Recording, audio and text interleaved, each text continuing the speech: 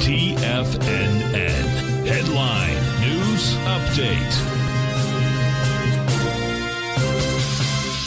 Good morning, folks. Steve Rhodes coming to you live from the shores of, windy, rainy, and cold.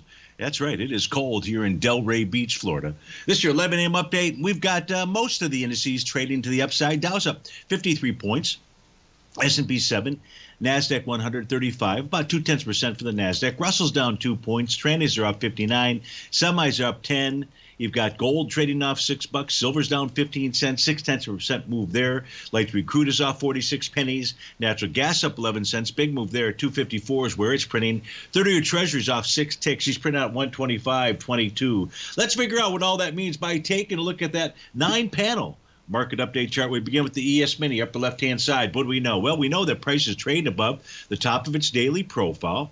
It's on its way to 48.93. That's 1.272 expansion of its last set of swing points. That being said, if we get a bearish reversal candle, it will confirm a Rhodes momentum indicator top, and that's something to really be paying attention to as we enter the end of the year. If we take a look at the spot volatility, it's still below its 50-day exponential moving average. Things don't get romping and rolling until price closes above the 50-day. That's currently printed at 13.96.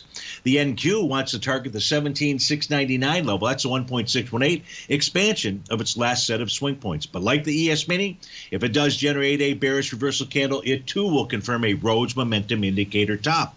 We take a look at the U.S. dollar index. It looks horrible. It sort of is horrible. In other words, it's got an A to B equals CD to the downside, suggesting a move to 99.33 or more likely 98.09. But I say be careful out there. Why? Because although it doesn't show on these charts, there is a Rhodes momentum indicator signal.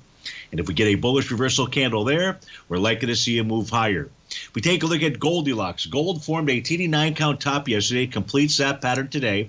Price should pull back to test the top of its profile. That's at the 2062 level. Silver is just consolidating with inside its profile. That's between the range of 23.90 at support and 24.79 as resistance. Light sweet crude is pulling back. It formed a TD9 count top and is likely to pull back to its oscillator and change line. I don't have that on this set of charts here, but we can most certainly take a look at that during the Trader's Edge show.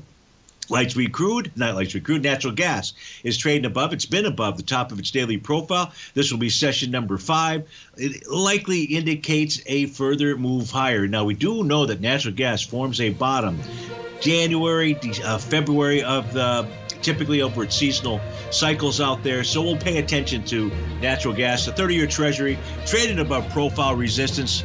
At its 1.620 expansion of its A to B equals CD pattern. That's up at 125 and change. Folks, stay tuned for the Trader's Edge show. But if you have to start your Thursday, have a terrific one. We'll look forward to speaking with you again soon. Take care now.